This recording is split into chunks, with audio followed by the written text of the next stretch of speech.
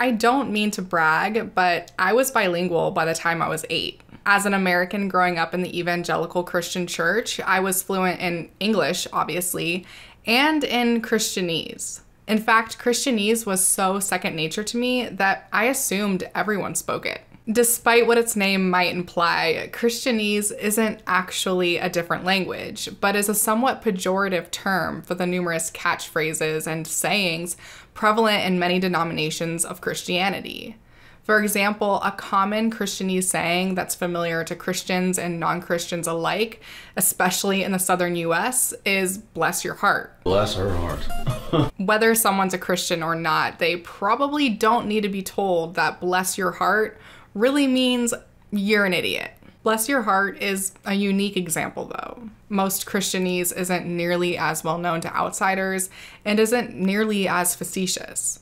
A majority of these sayings in the minds of Christians are actually deep, even transcendently meaningful.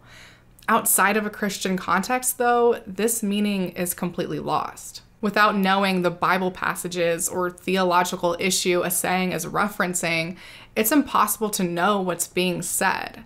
In other words, Christianese is only well understood by Christians and is almost incomprehensible to those outside of the Christian faith. Or, as Urban Dictionary so eloquently puts it, Christianese makes no sense to anyone unfamiliar with biblical texts, but earns you major points in the eyes of other Christians because it means your words are hella holy. God is the ultimate hype man. Recently, it seems many Christians are petitioning their fellow believers to refrain from using Christianese sayings. In fact, while doing some preliminary research for this video, the majority of articles I found on Christianese were written by Christians. Ironically, though, some of these writers would use Christianese sayings to ask their readers to stop using Christianese sayings. For example, one writer stated that Christians shouldn't use Christianese because it's not biblical, which is a Christianese saying we'll be covering shortly. Christians seem to criticize Christianese for one or both of the following reasons. It alienates non-Christians, making it harder to share the Christian message with them, and many of these sayings are cliches rooted in harmful ideas. As a non-religious person who's against religious proselytization, I am not too concerned with Christianese making it harder to convert people to Christianity. However, I do agree that a lot of these sayings can cause harm. Today, we'll be discussing 4 Christianese sayings that I think can be harmful. I'll translate each saying into plain English, provide context for those unfamiliar with Christian culture, and explain how the saying can cause harm. In this series, we will take things that you may have heard that sound biblical, you thought were biblical, or you were taught they were biblical, but they're not biblical. It's the lie versus the truth. We're going to start out with one that some might not identify as a Christianese phrase, but I'd argue actually is. That's not biblical can be taken literally, meaning it can refer to things that are literally not in the Bible, like, I don't know, motorized vehicles. Cars and motorcycles aren't mentioned in the Bible and could be deemed not biblical. This isn't how the phrase is normally used, though. In my experience, Christians often use this phrase to dismiss a theological interpretation that they don't agree with. For example, there are many Christians who believe that the Bible condemns homosexuality. They point to various Bible verses to support this, like 1 Corinthians 6, 9 through 10. Do you not know that the wicked will not inherit the kingdom of God? Do not be deceived. Neither the sexually immoral, nor idolaters, nor male prostitutes, nor homosexual offenders, nor the greedy, nor the drunkards, nor slanderers, nor swindlers will inherit the kingdom of God. God made them male and he made them female in his image, and the two shall become one. And he says, what God has brought together, let not man separate. On the other hand, there are many Christians who believe the Bible has nothing to say on the topic of homosexuality. They say that according to the original Greek, the homosexual offenders mentioned in 1 Corinthians refers strictly to pederasty and that it has nothing to do with the relations between two consenting adults. Both groups view the other as incorrect in their interpretation of the Bible and their resulting positions on homosexuality as not biblical. In my opinion, this Christianese saying can be harmful when Christians use it to distance themselves from the iniquitous actions of other Christians. Some of you might remember my Hillsong video from a few months ago. In that video, my husband Drew and I reviewed the documentary Hillsong, a Megachurch Exposed, and discussed how we believe that the corruption and abuse that ran rampant in Hillsong is a symptom of a larger problem that exists in evangelical churches as a whole. Well, that video ended up being shared in Christian circles, as evidenced by the flood of comments I received from Christians. I want to preface that I do very much welcome comments from Christians, as well as comments from people of any faith or background. However, I found many of the comments to be a bit alarming. Many Christians commented saying that it was unfair of us to draw comparisons between Hillsong and evangelicalism because, in their opinion, the leaders of Hillsong aren't actually Christians and Hillsong's teachings aren't actually biblical. Therefore, evangelical Christianity can't be held accountable for Hillsong's actions. To me, this is alarming because if it's permissible to simply disavow those in your in-group whenever they're caught in a compromising position, when and how will the root of any problems that actually do exist in your in-group ever be addressed?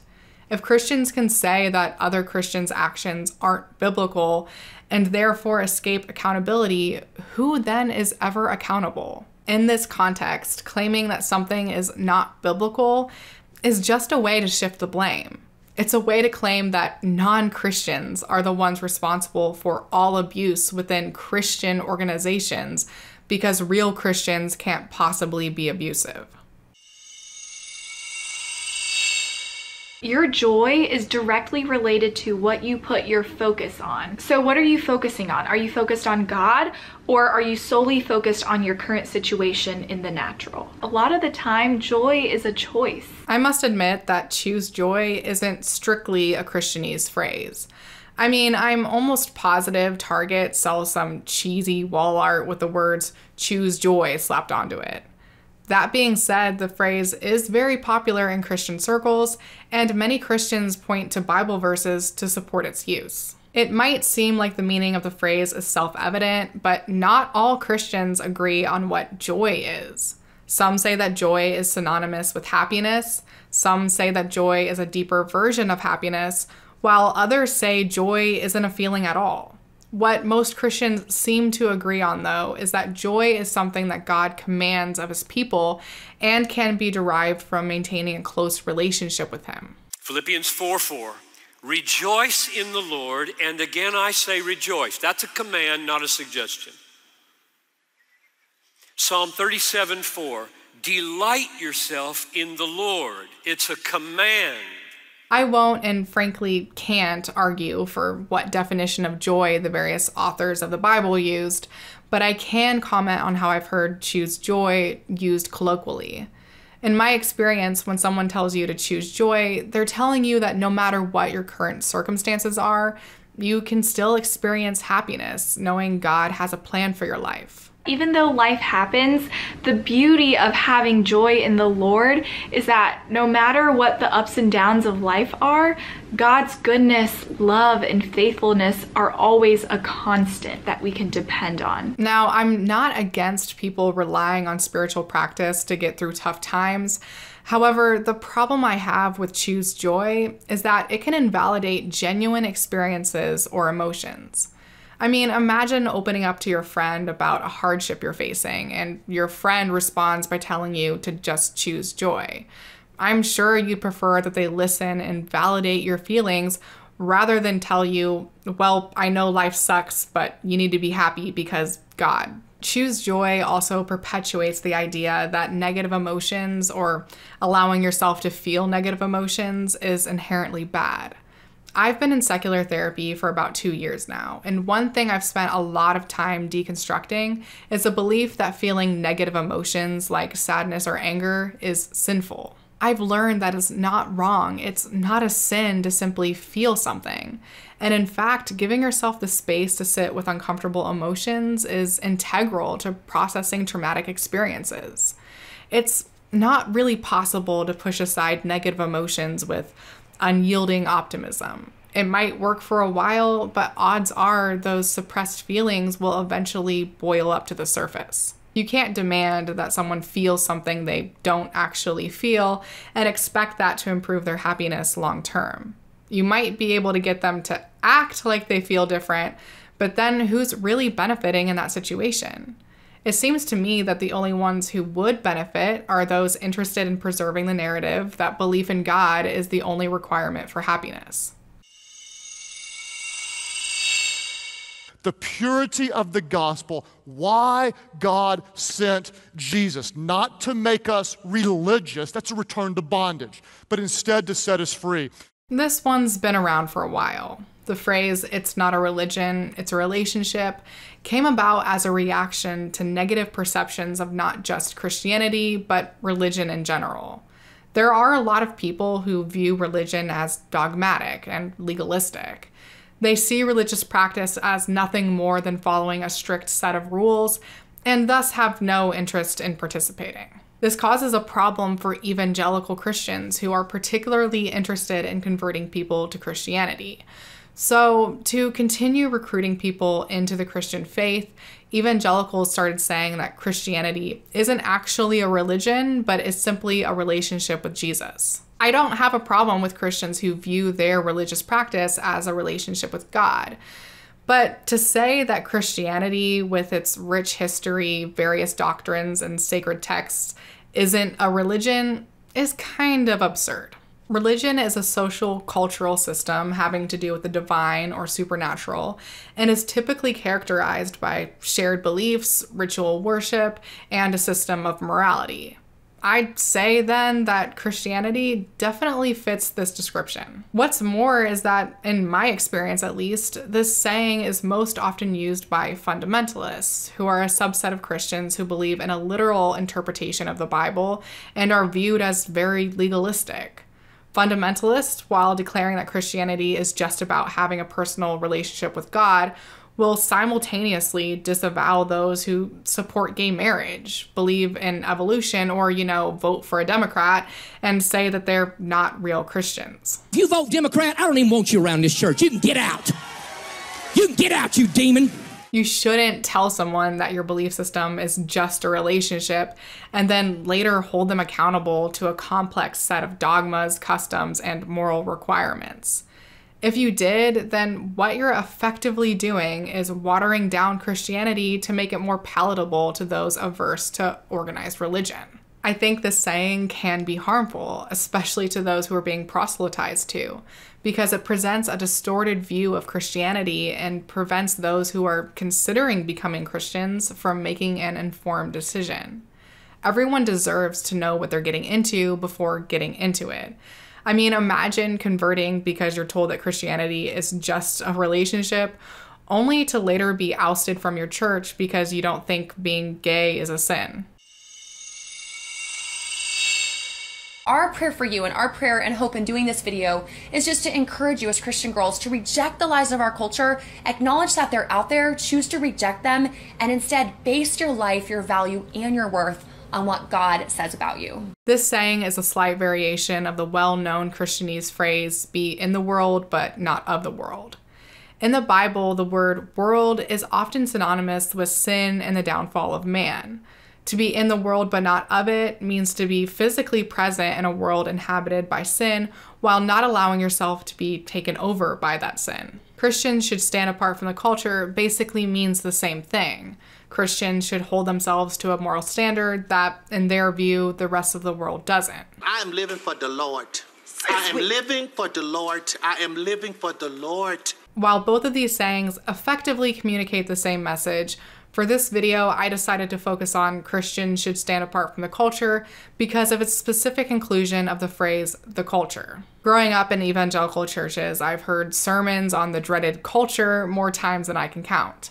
I was constantly told that our culture is morally bankrupt and that I should be wary of the culture lest I be dragged down by it. Culture today, the spirit of Babylon is still at work. I mean, there's sexual misconduct, drugs, alcohol, all kinds of, pagan spirituality and religion. Believers are constantly tempted, harassed, opposed, threatened, tempted to compromise. And how do you stay faithful to God in a world that's lost its mind?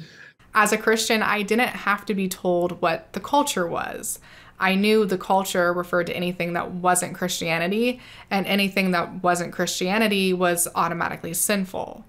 However, now as someone who's not religious, I find it very confusing when some Christians talk about the culture. There are literally thousands of cultures across the world, from ethnic cultures to corporate work cultures to internet subcultures.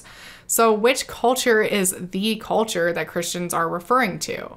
Well, the answer is all of them and none of them. Culture is just a Christian buzzword that's used to describe anything that isn't Christianity. It doesn't refer to any one culture, but is instead used to lump together millions of people belonging to thousands of cultures into one category, not Christian. This can be harmful because it furthers an us versus them narrative and ascribes malicious intent to an entire population of people that are otherwise very diverse. Non-Christians aren't these horribly immoral or maniacal people that have some big agenda to drag Christians down to hell with them. They're just normal people doing the best they can with the information they have, just like many Christians. So if the culture refers to anything that isn't Christianity, why don't they just say that? In my opinion, it's because telling people to stay away from anything that isn't Christianity sounds bad. It sounds controlling and dogmatic. I mean, if you think about it, organizing people into insider and outsider groups is also a manipulation technique used by cults. Vague references to the ill-defined culture allow them to get their message across without coming off like a nun with a wooden ruler. I want to make it clear that I don't think all or even most Christians think that non-Christians are evildoers that shouldn't be associated with. But I've heard this saying repeated enough times by Christians that I think it's important that it's addressed. Now, I should address another harmful implication of this saying. It also perpetuates the idea that Christianity exists within a bubble, isolated from the influence of outside cultures. This simply isn't the case. For example, American evangelicalism upholds capitalism, the nuclear family, and individualism as so inherently virtuous that they're often considered Christian values themselves. In reality, those are pieces of American culture. It's astounding to hear someone say that Christians should stand apart from the culture and then loudly support politicians who oppose welfare programs for the poor because that's how Christians should vote. Jesus said, "Don't give to the poor," right?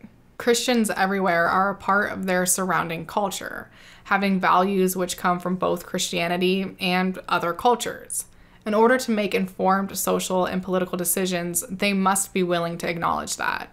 Otherwise, powerful people in the culture can take advantage of their religious sensibilities to create whatever social and political change they want, just by calling that change Christian.